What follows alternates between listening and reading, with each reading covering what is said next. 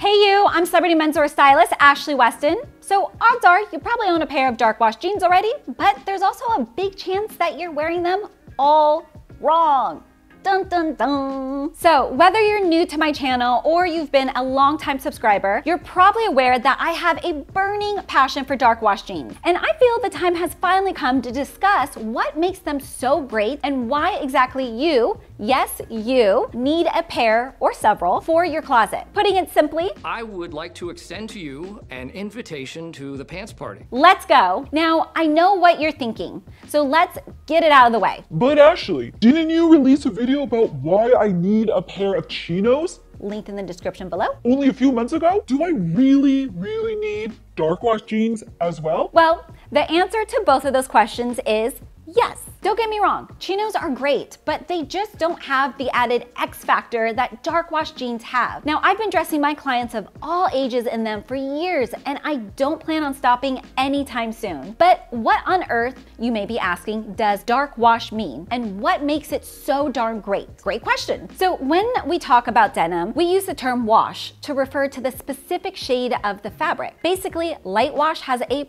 brighter, lighter aesthetic, while dark wash denim has a darker indigo hue. So one of the things that makes this particular shade of denim so great when it comes to jeans is that it hides both skinnier and thicker legs better than any other color, meaning that they look great on guys all body types. Also, did I mention that dark wash jeans are super versatile? Now, whether you're wearing them with a casual sneakers and crew neck tee outfit or a dressier sports coat and dress shoes combo, they seamlessly complement whatever they're paired with and can work for both casual and smart casual dress codes. And to prove how versatile these babies are, I'll be showing you some examples of how to wear them at the end of this video. So one of the things that puts a lot of guys off about dark wash jeans and jeans in general is that they think they have to go with raw denim, which is considered to be definitely more constrictive and uncomfortable fabric. I can feel it all the way down in my plums. However, a lot of my favorite jeans on the market are actually made from denim that has been blended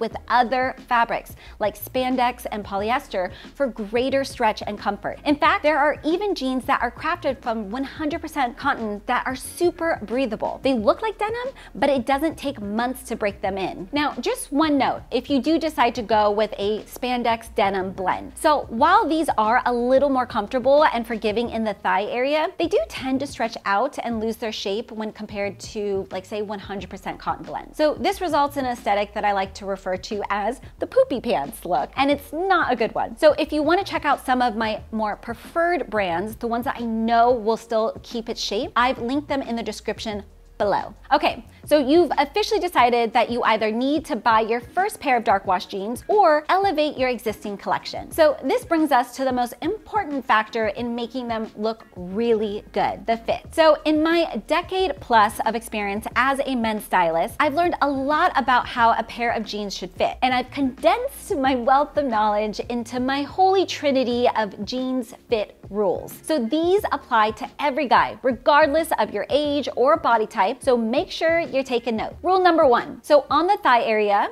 you should be able to pinch, I would say like a minimum of 1 inch, but no more than 1.5 inches of fabric on either side of the thigh. Rule number two, your jeans should fit your waist comfortably without the need for a belt. They can even be slightly tight and figure hugging at first, as the denim will gradually loosen over time. So just, keep that in mind. Rule number three, the leg of your jeans should neither be too short nor too long, and you should always aim to have, I would say, like a slight break at the ankle. I see so many guys wearing jeans that make it look like they're swimming in denim below their calf, and if yours are too long, then just get them hemmed by a tailor. It's a small and inexpensive style move that really makes a huge difference to the overall look. So now that we've got the fit fundamentals out of the way, it's time to discuss which specific cut of jeans you should be going for. So in case you didn't know, the cut of your jeans basically refers to their specific shape, and there are a number of cuts to choose from depending on your specific body type. So going in order of slimness, the most common cuts are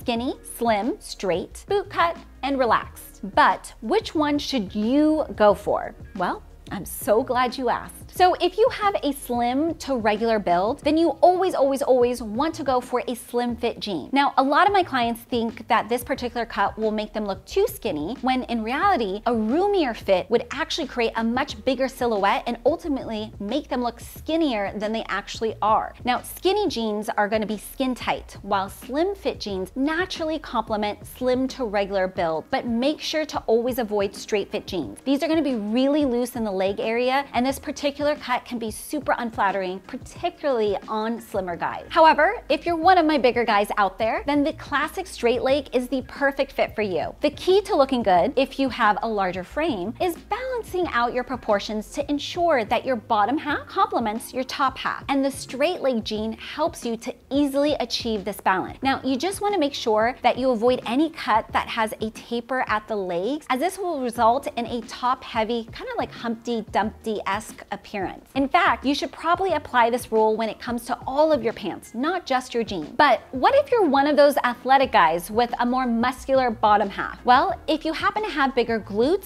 thighs, and/or calves, as well as a broader top half, then you really want your jeans to effectively balance out your proportions. So we really don't want anything that's too tight, as this will look unflattering on your muscular body type. So here's how exactly to nail the fit. First of all, if you have all three, meaning you got glutes, thighs, and calves, then you want to stick with a straight fit jean, as these will have the required room throughout the leg. However, if you just have muscular glutes and/or thighs, then an athletic fit or straight taper fit is the cut for you. The reason why is that it will taper from the knee to the ankle just the right amount to keep your bottom half looking proportional to your upper half. So now that you've picked the right jean cut for your body type, let's talk a little bit about what shoes you can wear with them. So the good news is that dark wash jeans have a super versatile look that will work with the majority of the casual and smart casual shoes you have in your collection. So I'm talking sneakers, lace-up boots, chukka boots, espadrilles, and loafers of all varieties. However, I would probably recommend avoiding certain colors that may clash with the dark aesthetic of the jeans. So that's gonna be like lighter browns, tans,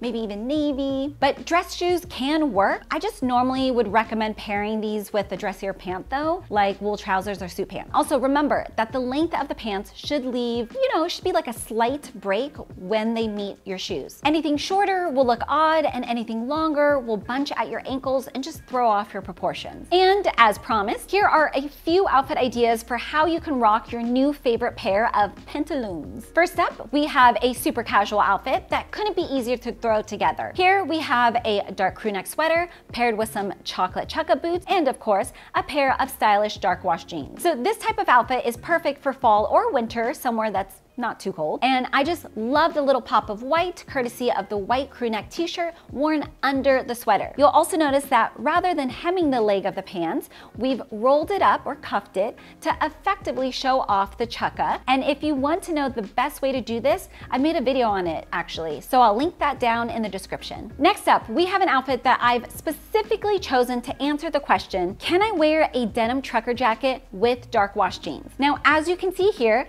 the answer is an obvious yes, provided that you go for a trucker jacket in a much lighter shade. What you choose to wear underneath is up to you. Here, we're going for a dark flannel shirt, but you could always go for a crew neck sweater or a nice Oxford for a dressier look. Also, that hem roll to show off the lace-up boots is a move that just exudes rugged and manly style. And finally, we have a smart casual outfit featuring a textured sports coat layered over a light Oxford shirt with some dark brown dress shoes worn down below. So what I love about this look is its sheer simplicity. Everything fits right, and in terms of shading, it is the perfect mix of both darker and lighter pieces. As you can see here, our dark wash jeans really provide the bedrock for the rest of the outfit and can have a dressier aesthetic when paired with the right item. Also, bonus points as always for the little details like the expert cuff rolling and the matching leathers on the belt and shoes. Simple, sexy, stylish. Thank you so much for watching.